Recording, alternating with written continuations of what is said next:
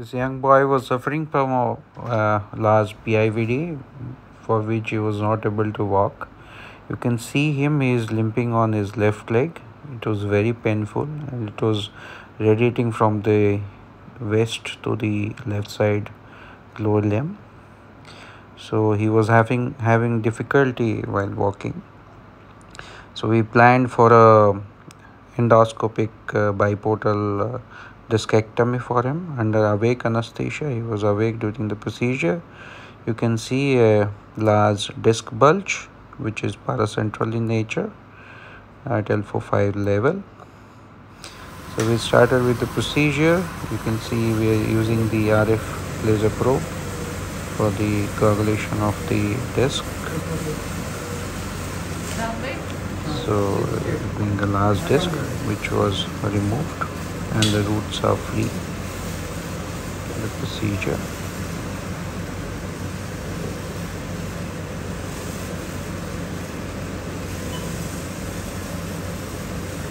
This procedure is completely bloodless. You don't need any transfusion for the surgery. The magnification is also very high so that you can see the nerve root properly with very high magnification.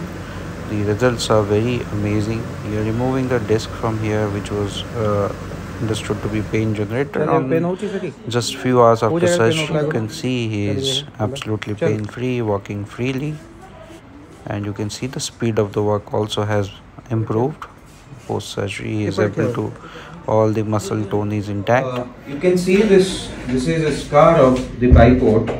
Clear. This is the scar of the biport. This is the superior port and the inferior port, and you can see how tiny is the incision, barely visible. So there is no big scar, no stitches, just 2 stitches here and here, and very small.